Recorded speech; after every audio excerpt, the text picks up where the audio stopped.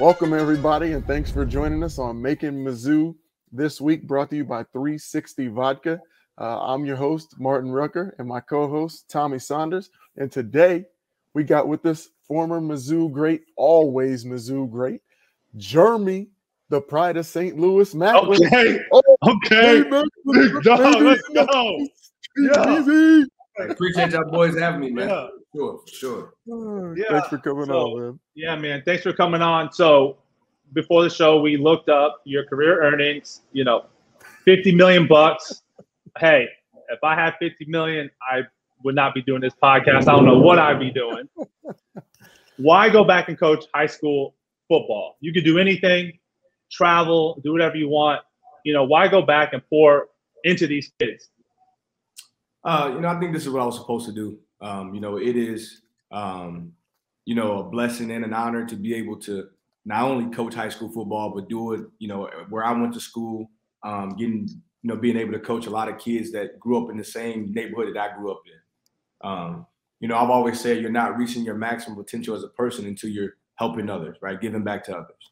And my big thing is, what better way to do that than through the game of, through the game that I love, football. Football, there's so many valuable lessons, so many life lessons that are inside of football. It's an ultimate team game. And I got to come home to do it, man. So, I'm blessed and I'm happy. And, when we won that game Friday night, I don't know if I've been, that happy since draft day, and it wasn't because I was happy for me. I was happy that, all the work that we put in through the off season, through the summer, through the spring, fall ball, and to see the smiles on those kids' faces, man, every little bit of time is worth it.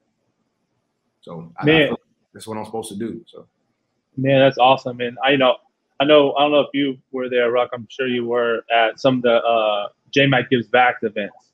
I mean, those were great events to go and be a part, and to see you still doing the same thing in a different capacity after, being in the NFL is just incredible. And it talks a lot about of what I've always known about you, doing what you want to do and not being influenced by negatively influenced by outside factors.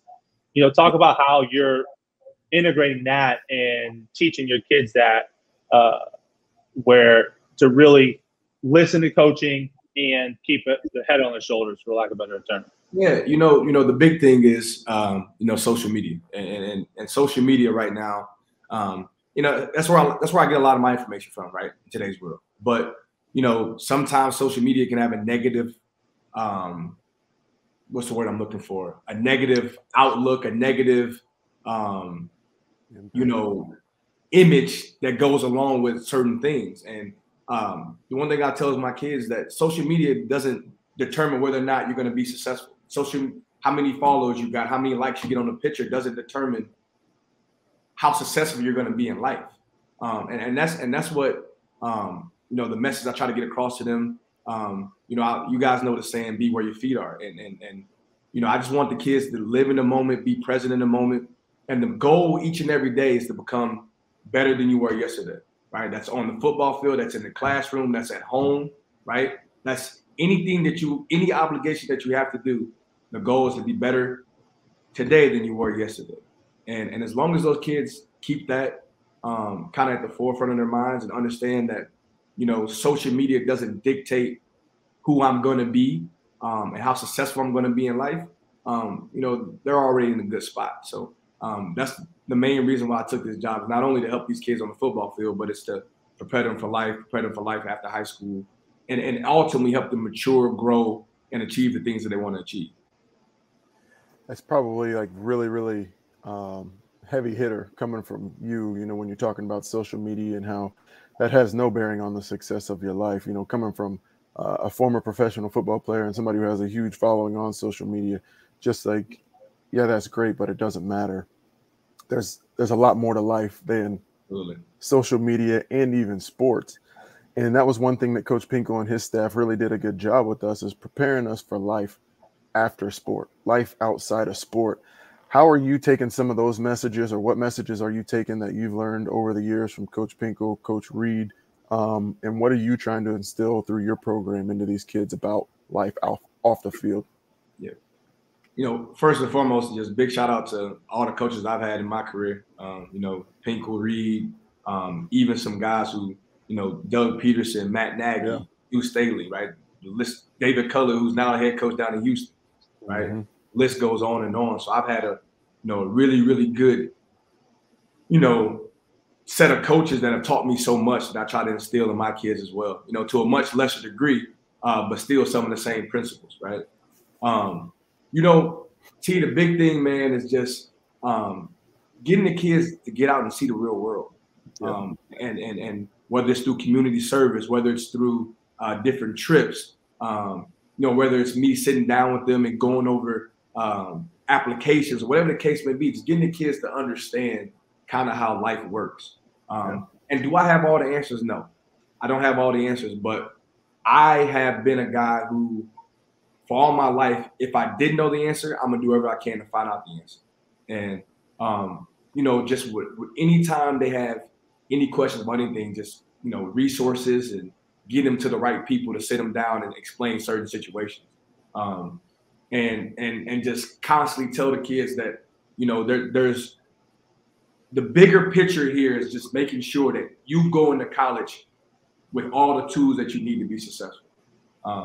Whether that is through football or whether that's through academics or whether that's, you decide to go to the military, whatever you decide to do when you leave high school, it's just, I'm trying to equip you with all the tools to be successful. And I think that's the one thing that Coach Pinkle always taught us. And I mean, hell, you had, different study hall, you had different type of seminars you can go to, you had different type of meetings that he would bring people in to talk to us. Right. Things that I want to do, I want to bring former athletes in who didn't go the sport route, who went different routes, and have them come talk to us about, hey, this is what happened. This is kind of how my life, how I transitioned from high school to college and from college to whatever I do now. And these are the paths that I took and the obstacles I had to overcome. So all those little things right there are ways I'm trying to get these kids to understand and kind of have a better, picture of what it's going to be like when they leave Kirkwood High School. That's awesome. And Tommy, you talked about the JMac Gives Back deal. So I'd be remiss if I didn't tell this story because JMac definitely gives back.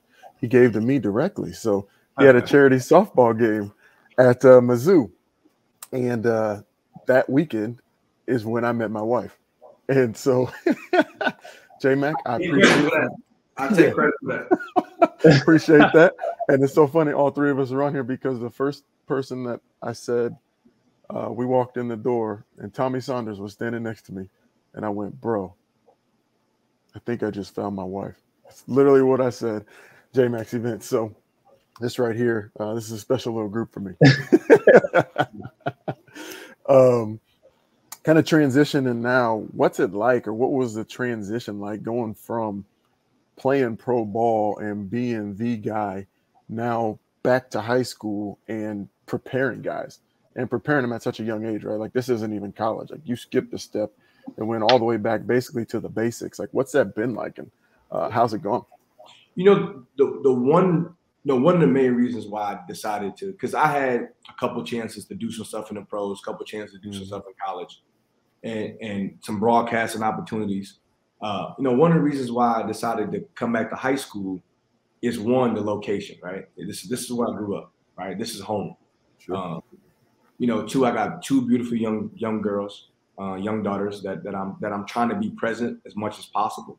Yeah. So those were two big factors of why I decided to come home. But T, to be honest with you, when I got done playing, it was tough for me because I felt like I didn't go out on my own terms. Right. I'm kind of forced out because I couldn't get healthy. And I still have to have surgery. I just haven't got around to it yet. Really? So for me, it was tough. And luckily for me, I had a beautiful wife who held me down and, was there for me and kind of helped me maneuver through these things. And, I'm always forever grateful and thankful for her because, she allowed me to basically come back home and be a part of this. Right.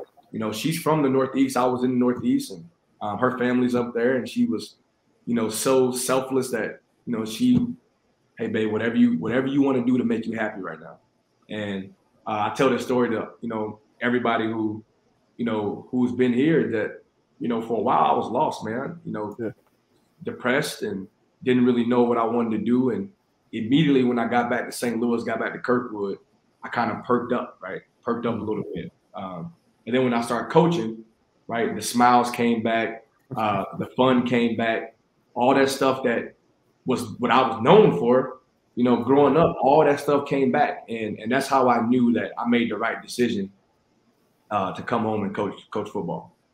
That's awesome, man. Yeah, man. I think it's interesting because whenever I talk to people and there's certain words that they say, there's certain, talk tracks they talk about to know where they're at mentally, right? Where they're at in their life. And when you talk about presence and you talk about being there and being in the moment and you talk about your daughters, you're talking about your wife and how you got there, like that is every indication that you're on the right path.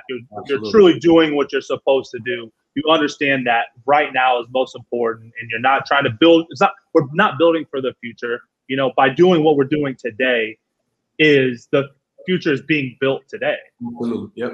And so what do you notice in your team, in these kids to know that, or what do you start seeing to know that they're ready? Whether that's ready for the game, whether that's, hey, they got what it takes to make I can trust that they're going to make the right decisions whenever they go to the next level. The big thing I tell these kids is I say, hey, this is your football team, right? This is your football team. I'm here to give you a sense of direction, but you guys are going to drive, right? So we know what we want to get to, but you can't get to that point without taking care of the things that are right here in front of you. And that's where your feet are comes into play, right? Yeah, everybody has that end goal, right? My end goal, my family, is for my kids to be set, my daughters to have a very good idea of who they are and where they want to go and what they want to be. But in order to do that, right, I have to be present in my daughters' lives every single day, every moment that I have with them. And that's kind of what gets lost in the process. But that's what I tell my kids, man. This is your football team. You guys are driving the ship. I'm just here to give you a sense of direction, right? Even my stories, right? I always go, hey, this is what worked for me, right? This is how I got to, this is what I did to get to X, Y, and B, right? You guys, X, Y, and Z, you guys have to take what you want from me, right? Put it how you want to put it, and then use it however best it is that you guys want to use it. That doesn't mean do it exactly like me. I'm not the end all be all, right? What I do and what I say is not the end all be all. I just know that this has worked for me. So that's kind of the message that I give these kids, man. And when I start seeing, and I'll give you a perfect example. We have a kid that we started playing, right? This is his first year playing. He's a junior. He's about 6'5", 280, right? He's been a baseball player. And I had a conversation with him in this offseason. He was like, I really don't know. First day of camp, he says, you know what? I'm going to give this a try. And then you see him getting better each and every day, right? You see him getting better each and every day. And then it goes from, I'm going to give this a try to, I don't know why I never played this before. And then it goes from, I don't know why I never played this before to, Coach, how can I continue to play this? And then it's like, Coach, I want to play this thing in college. So that's what I'm here for, man. And that's all the difference that it makes. And you get this long email from his parents saying about how much he really enjoys it and how much they haven't seen him smile this much in so long. And I mean, that's all the validation that I need, man, that I'm doing things the right way and that these kids are really taking in what we're preaching and applying it. And clearly they're getting better and they're feeling it. And that's why you go out there and you win football games too. So, that's kind of my message, man. That, hey, we're going to give you guys the tools, but hey, I want you guys to paint the picture. I want you guys to drive the ship. This is real meaningful work. Like, that's awesome. And, when we would do camps with kids and things like that, you got the kids that come in and, they're kind of looking around and then you get a couple drills into it and they start to loosen up and have a little more fun. And then by the end of it, they don't want to go home. Right. Exactly. So like, that's really, really cool. And you can see that now in your position, not just on the field, but you can kind of see that in life, right? Because you got them some of them for 4 full years. So you get to see that full impact.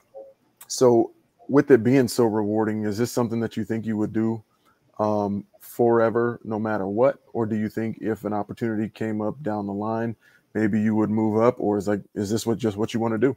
You know, right now I'm so happy where I'm at, so content where I'm at, and you know, growing up without a father, right? You know, I know the time that goes into coaching college and pro football, right? And I respect those guys, but I'm so blessed and I'm in a really good spot right now, and the most importantly, I need to be there for my kids. And I feel like being able to do this, coaching in high school and being able to go home and see my kids and, you know, waking up with them and putting them to bed and all that other stuff, I don't want to miss that stuff. So I'm so content right now. That's awesome. And you touched a little bit about, you know, how you talk to them and getting prepared and game readiness and things like that. And what worked for you may not work for them. Just take pieces of it. With this week being opening week at Mizzou, tell us a little bit about what worked for you leading up to the game. Your first game, first prep. What was your preparation like leading up that first week, and then contrast it with coaching and what it's like now preparing as a coach?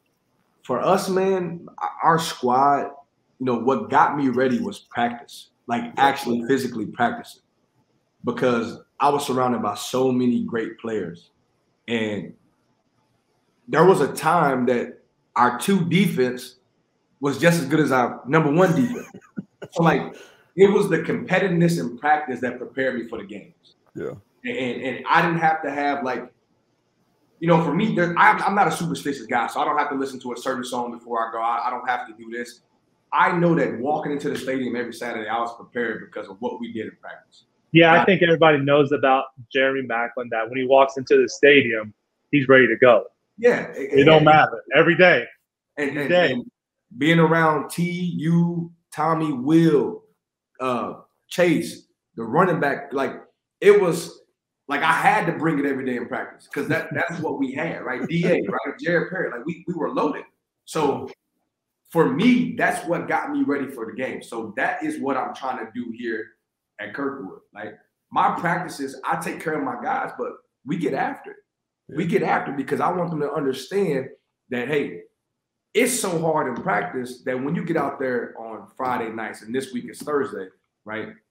Coach, this is kind of easy. Well, that's because you bust your butt all week in practice. Mm-hmm. And that's kind of my, you know, kind of what I take to it. Like I said, I take care of my guys, man. And, you know, we have ice cream trucks and we have smoothies and we do stuff like that. But we work, man. And I'm really happy with, you know, the way that the kids have responded. And, you know, some of the kids say, Coach, I love Coach Mack, but he's kind of strict. Well, that's because, you know, I know how hard it is to win. I know how hard it is to get to that next level. I know how hard it is just to navigate through life, right? So, of course, I'm going to be strict because when you're working a job, right, and you show up late, there's consequences. Yeah. If you show up late too many times, they're going to get you out of there. Yeah. They're going to fire you. So I'm strict from that standpoint, but the kids love it, man. They respond to it very well. So. Yeah. Man, I got a J-Mac story about the competitiveness of practice. I'm going into your red shirt year. You know, I'm number 1 punt returner, okay? And I know they're going to try to move Jeremy Maclin, the great Jeremy Maclin, in front of me, okay? I know it. So I said, January, writing my goals out, said, nobody's going to see me drop a punt. They're not. It's not going to happen. Not in Rangers, not in special teams. They're never going to see me drop a punt. I'm going to get at least 15 yards every time, and they can't take my spot if I'm getting 15 and catching every punt. So 2 days comes, haven't dropped a punt in 8 months. Not a punt. Nobody's seen it. Okay, my grandpa had cancer at the time. So during 2 days, I don't know if you noticed, I was driving back to Kansas City after practice, stay at the hospital, wake up at 4:30, go to practice, leave at 9, go to the hospital, stay with him, do that. I did it for a week straight. And that Thursday morning, I passed out at breakfast, okay? Passed out at breakfast. I missed the morning practice. I remember that. And I come back to the second practice in the afternoon, Jeremy Maclin, number 1 on depth chart. I was so heated, okay? I'm so heated. Then Illinois comes. The first punt return, I'm still mad. I'm still salty. And you take it 90 yards, 78 yards to the house for a touchdown. I was like, oh, okay, I guess. Hey, what's so crazy though, Tommy, and this is where we pushed each other, because I don't think I dropped the punt that camp either. So like, it's like, yeah, but like that's what it comes from though, and like I said, that's the atmosphere that you want. Like, you just want everybody to push each other. Like, it was like trying to get a ball, right? Am I wrong? But right, and that you didn't, right? It was you so didn't drop a punt at all. But it was so happy, like seeing T-Ruck make a play or seeing Kaufman or you guys make, like, it was so happy because you know how hard it is, and you know how much hard work we put in as a group, as a unit. You know what I mean? Like, there was days at practice where, I mean, we just roll over the defense because that's how good we were as a group. And I think we developed that. Yeah, we all individually were good, but as a group, we're damn near unstoppable. I'll tell you what, man, like, so, you know, we was built like a bunch of 2- and 3-star cats. And so it was like, all right, cool. You know, J-Mac, all right, he done tore his ACL. All right, here we go. Same old Mizzou. First punt return, Cat takes it to the house. And, you know, you talk about all this talent that's around there. We're like, I remember watching you take that punt to the house and seeing those points go up on the board. And I was like, dang, this dude really is good. Yeah, exactly. I was like, he is good. I said, wait, we don't have to go back on offense? We don't have to go out? I was like, dang, this was good. This just made my job so much easier. I'm like, oh my gosh, where has he been this whole time? And it was like that in that moment, it was seeing all the hard work that Cats put in before trying to get elite talent like yourself to Mizzou. Yeah. And I was just so happy that it had paid off because it was awesome, man. And we had such a good team that it just made it a lot of fun. And you touched on it with the competitiveness, but just going down that roster, it made it so fun because nobody was selfish. Everybody loved to see the other person succeed. All we wanted to do was get the ball and ram it down their throat, score a touchdown first, and then just distribute the ball all over the place and watch everybody eat. That's it, man. I honestly, I don't think there was ever an episode where somebody was mad because they weren't getting the football. Not one. I don't think there was ever an episode. Because I know what's going to happen. I know you guys are going to stop playing like after the second, series of the third quarter, and I'm going to get at least 6 catches between then and the middle of the fourth. 100%. I'm gonna be the cat out there like, oh, smash, oh, bet, smash, oh, bet. I'm gonna have 6 catches for 78 yards and be straight. I just gotta stay focused the whole game. But man, another story, J-Mac story. This is when I knew like how like fast you were. Okay, we do build-ups in the summer, and like everybody was pretty much right up at the top. Right, I would start off running full speed and only be a couple yards back, and you guys would be jogging at first, okay? But you caught a screen. Hey, hold on, Tommy. Just so everybody knows that is actually true. I wrote your 40 time up here on the board. It says Tommy Saunders 40 time 471. Hey, I'll take that all day. Hey, you play 471 every play? Every play.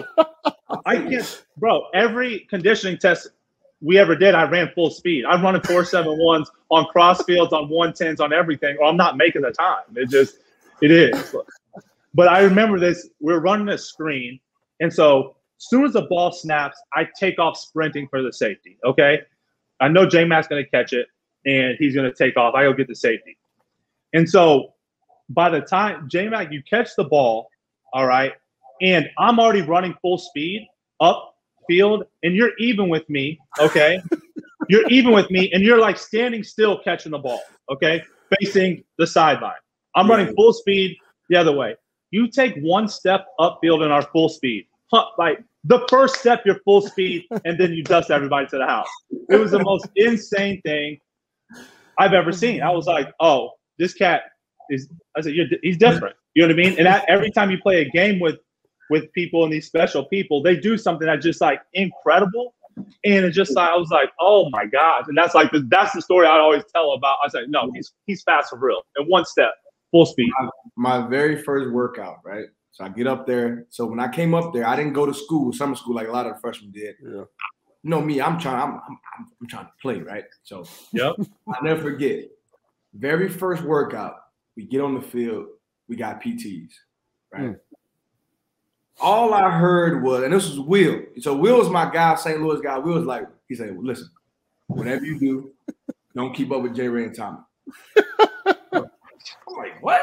What you talking about? I'm gonna keep up with Ray and Tommy. So the first one, right? I'm with him, right? For those who don't know what a PT is, it's all the way around. It's like basically a 400, but on the football field. Yep. That's basically what it is. So I'm like, all right, cool. He said, Mac, I'm telling you, man, whatever you do, do not try to keep up with Tommy and Ray. I'm like, all right, man, whatever.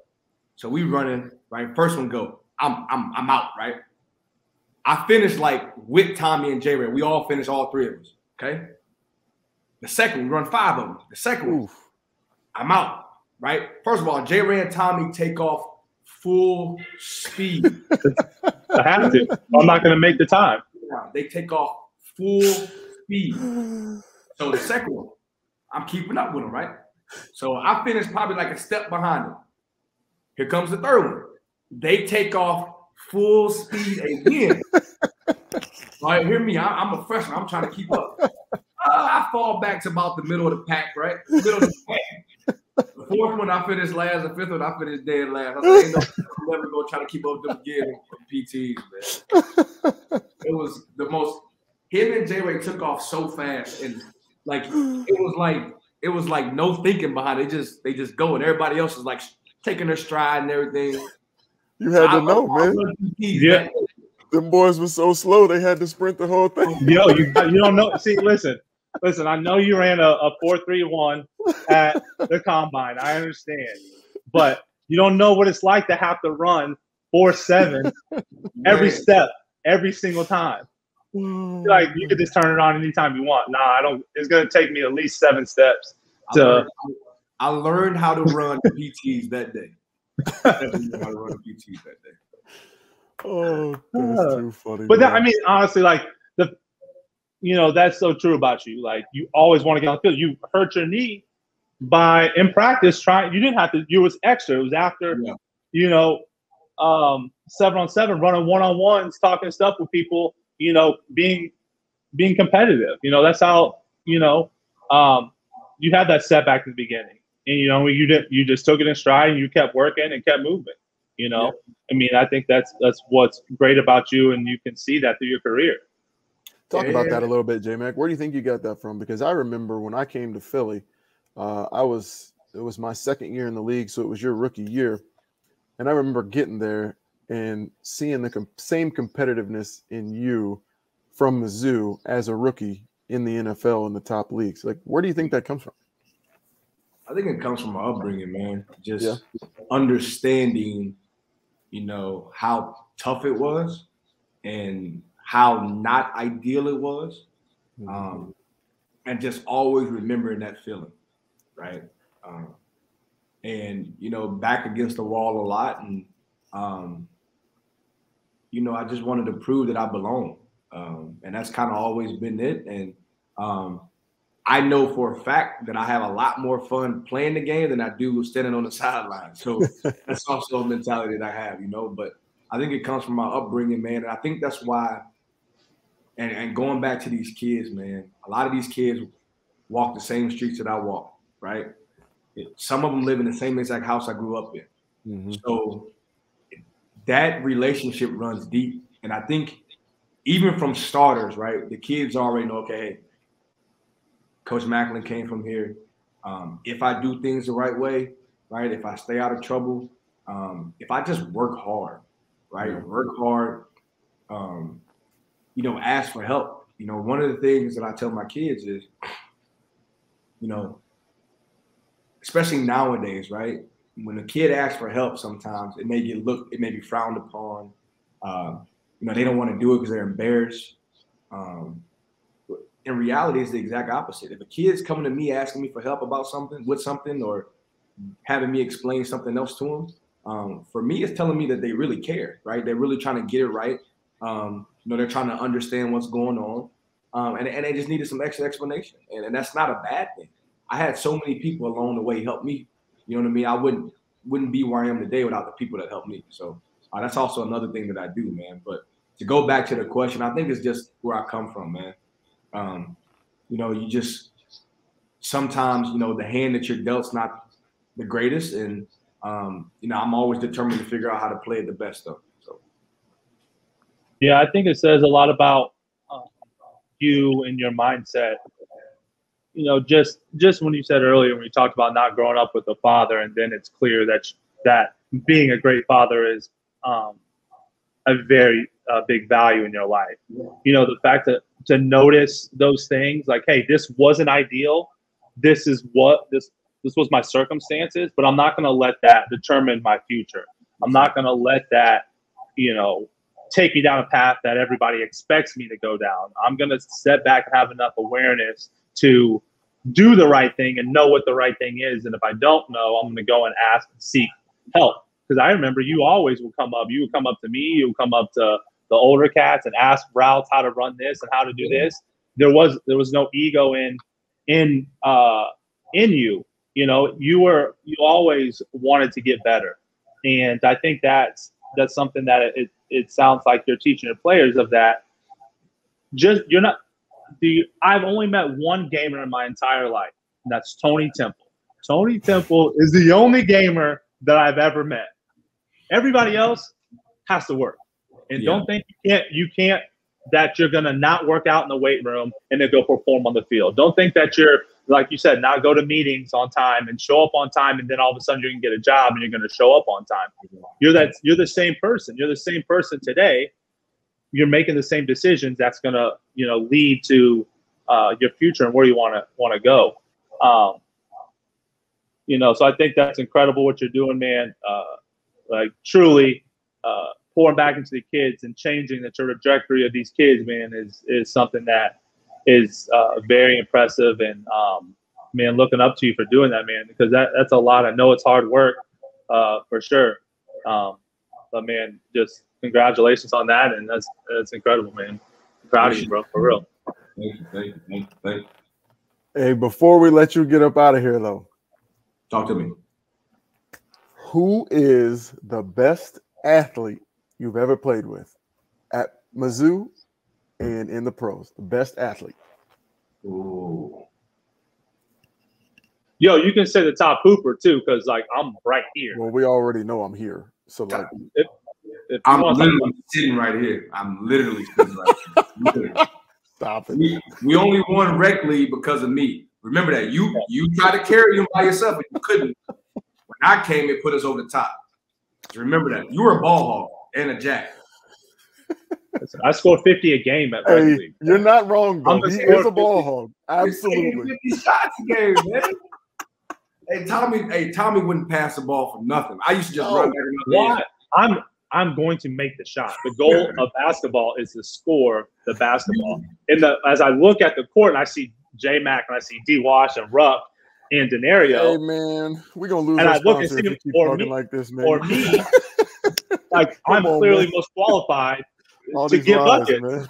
Hey, so listen, the best athlete that I've seen, so there's a difference between being an athlete and being athletic. Okay. I agree. Yes. Now, I think this guy may go for both of these in the league is Tyreek Hill. He's the fastest human being I've ever seen on the football field. Yeah. He's 5'8", 5'9", can windmill dunk, can do a lot of things. He's strong as an ox, can play basketball. He is probably the best athlete or most athletic person I've seen in the pros. Yeah. Okay. Now, when you talk about athlete in college, Denario probably could have gone pro in baseball. Thank you. Right? Tommy is pretty athletic, right? Tommy used to give people 40 on the basketball court. He's good at all these random stuff like croquet and pickleball. Like Tommy's he's just good at random stuff. Bowling, he's good at really random stuff. You know what I mean? Pickleball. I want to say just athlete though. I'm not going to include myself. I think DA might be it. Absolutely. That man Yeah. can throw a baseball a mile. He could hit a baseball a mile. Yeah. He could jump. What he had, a 41-inch vert. He can't shoot the ball for anything though. He might have the worst jump shot I've ever seen. Yo, But he'll dunk on you from the 3-point line. Exactly. Yo, I'll never forget. I was in the weight room trying to max for my vertical. I was trying to get 34 on the vert pad. Okay, so I'm jumping, and I've jumped like 1,000 times, right? And Denario walks in the weight room. He gets on the vert pad. He does a backflip, lands it on the vert pad, and it was 38. And I was like, I said, I'll have a chance. Like, if I'm competing on vertical jump of these cats, this is not a chance. I have to figure out something. I got to figure out something else. Because Denario is a freak, dude. He's incredible. People don't realize how good he was as a football player, and people also don't realize the athleticism that he had. I mean, it was, and to be 6'4.5", 6'5", yeah, right? Yo, unheard of. Yeah. We was doing the home run derby at your softball thing, and he was hitting softballs out the baseball stadium. That's what I'm saying. I'm done with this. We went out before that and hit baseballs. He was knocking them things to the complex and everything. I said, "Come on, man, what are you doing?" So this is too much. Straight up. J Mac, man, we appreciate your time today. Yeah, man. Thank our sponsor, 360 Vodka, for helping us out with this podcast, man. And J Mac, is there anything else you want to say to anybody?